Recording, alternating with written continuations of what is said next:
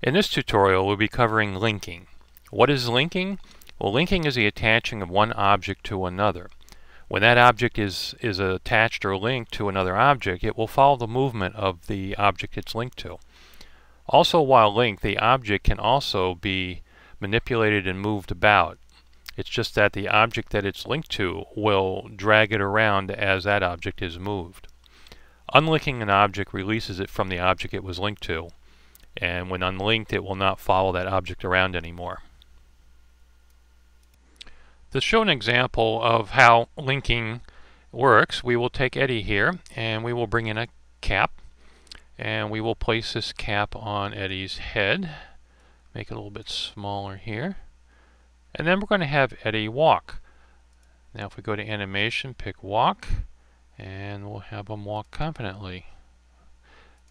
Pick the actor, and there he is walking. Now if you notice, as Eddie's walking, the hat's not moving with him. Now you could take and move the hat so that it follows Eddie, but the easier way to do is to select the hat, click on the link button, and come down, and you'll see various items highlighted in blue, and that's what you'll be linking to. We'll put it to his hair. So now the hat is linked to his hair. So whenever his hair moves, the hat will move. So if we go back and make him walk again, we now see that his hat moves when Eddie moves. You can also link multiple objects to the same object. Here we'll link the hat, hit the link to the head, and the glasses.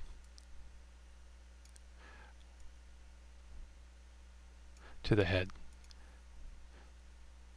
So now we have both the hat and the glasses linked to the head, so anytime the head moves, the glasses and the hat will also move.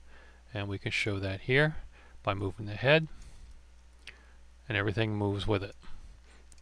Now the other thing you can do is we'll disconnect or unlink the glasses from the head. We can take and move those up and put them on top of the hat and then link them to the hat. So now the glasses are linked to the hat, which is linked to the head. So anytime the head moves, the hat moves, and anytime the hat moves, the glasses move, as you can see there. Now to show a little bit more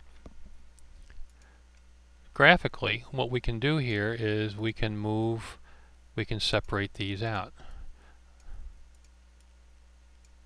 Okay, so now if we come down to the actor, move the head, everything moves with it. The head moves the hat moves the glasses. So now if we go up into the hat and move that, you can see where the hat moves the glasses. Now if something else was linked to the glasses, then the hat would move the glasses, which would move that other object. Or if you went up to the glasses and moved that, then it would move the other object. And you can daisy chain these as far as you need to. In this example, I will use both linking and unlinking. We'll have one actor pick up the apple and pass it to the other actor. I will walk through this slowly first, and I'll play it in real time. The actor on the right is going to bend over. We have her bend over. And as she gets near there, if you notice, her right hand there is changing from the downward open palm to an upward open palm. That's so it looks more realistic to pick up the apple. And as she scoots her hand under the apple rolls into her hand. Alright, and right at this point here, if you also can see down here, is where we actually link the apple to the right hand. So now as the actor straightens up again, the apple follows the hand. Then the actor is standing up again. Then we have the second actor reach for the apple. She gets her hand over there, and we make sure that she is in front of the apple, and you can select her and use this to move her forward and behind the apple there. Make sure she's in front. And then you unlink the apple from the first actor and then link it to the second actor's hand, which you can see right down here where the linking happens, right there.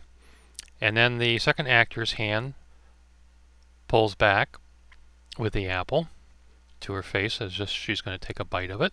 And the first actor's hand can recede back down to her side. And that's linking and unlinking. Now we'll go back and play this in real time. One more time. Reaches, links, unlinks, and there you have it.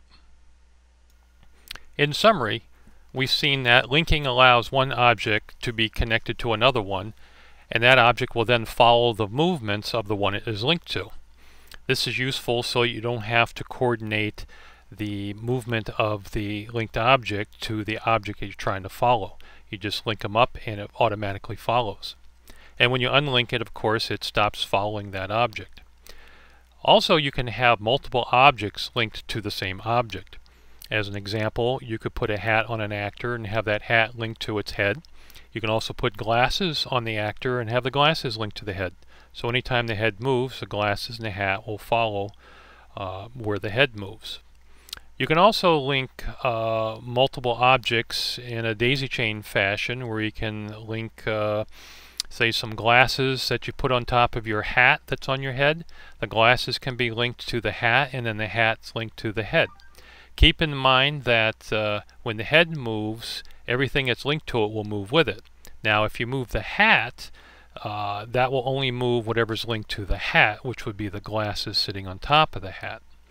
So if you keep that in mind, there's another way you can link, and of course when you unlink them, they will stop following.